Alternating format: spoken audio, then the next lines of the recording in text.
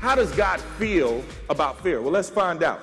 It says, but the fearful and unbelieving and the abominable and murderers and whoremongers and sorcerers and idolaters and all liars shall have their part in the lake which burns with fire and brimstone, which is the second death. As we all know, people don't go to hell for sin. People go to hell for rejecting God. Fear has to be a pretty big enemy of God in order for him to put it in that type of order, in the same category as those other things. So with me, if God views fear as an enemy, then I should view fear as an enemy.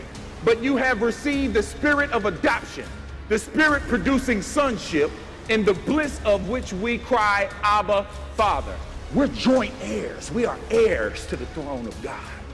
That means whatever he has, we have. Whatever he can do, we can do.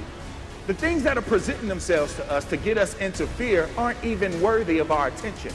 How many of you seen the movie Thor? Well, remember when he came down and his father had kicked him out of the kingdom, and he didn't have power. Not that his power didn't work, but he lost sight of what? Who he was. Thor's hammer represented his authority, but it was just a vessel that was being used, because the real power was in Thor knowing who he was. He didn't allow the enemy to come in and make him think he was anything less than who he was. He was son of Odin, just like us. We are children. We are heirs to the throne of grace. We are sons and daughters of God himself, the creator of all. Greater is he that is in us than he that is in the world. No weapon formed against us shall prosper, and every tongue that rises up shall be condemned. Every thought that rises up shall be condemned. Why? Because I'm an heir to the throne of grace. I'm a son, I'm a daughter of God himself. The enemy is very subtle when it comes to fear. He tries to push it on you and tries to make it seem like it's not even fear. It's just you being concerned about something. Dr. Dollar used to put it like this: I can't keep birds from flying over my head, but I sure enough can keep them from making a nest in my head. What does that mean? That means those thoughts can be above you, but you have the authority to not let them take root in your mind.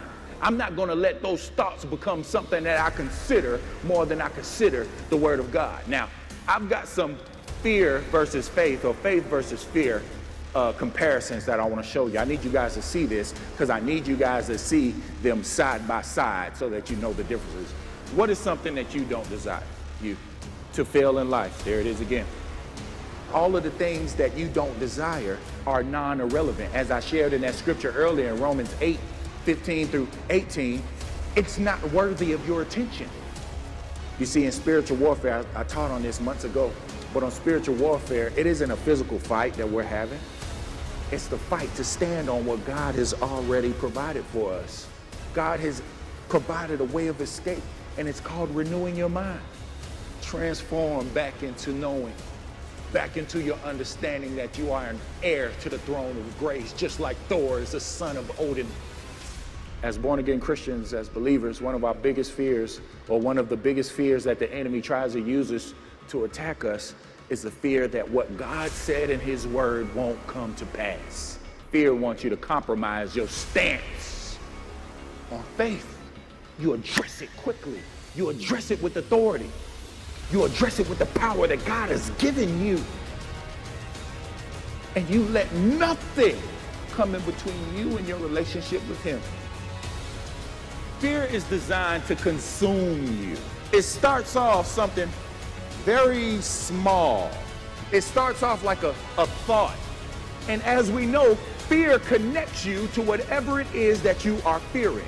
The more and more I started studying it, the more and more I started seeing that's why it was such an enemy to God.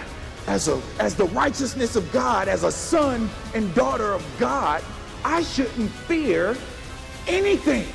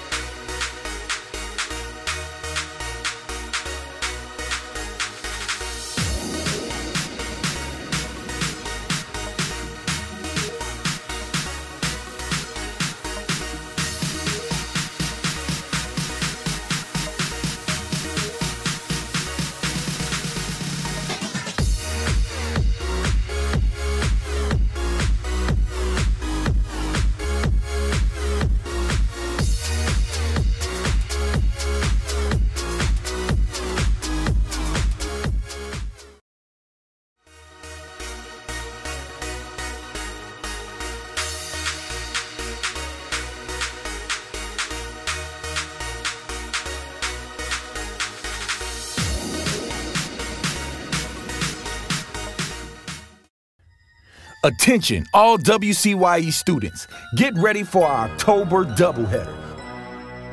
On Friday, October 28th, we'll be headed to Tribulation Trail. I hope you're not afraid because anything may happen while we're out there. Just come out ready to have an awesome time. All waivers along with $14 are due by October 22nd for this trip. Meet us at the WCYE Junior High building at 6:30 p.m. When? 6:30 p.m. We will return to the church at 11 p.m. Be sure to bring money for food.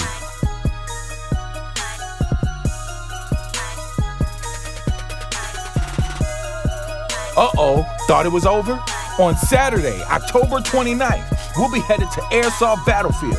Everyone screamed how good they were at paintball. Well, if you missed that trip, this is your chance to show how good your aim is on a battlefield. Meet us at the WCYE Junior High building at 6 p.m. When? 6 p.m. We will return to the church at 10 p.m.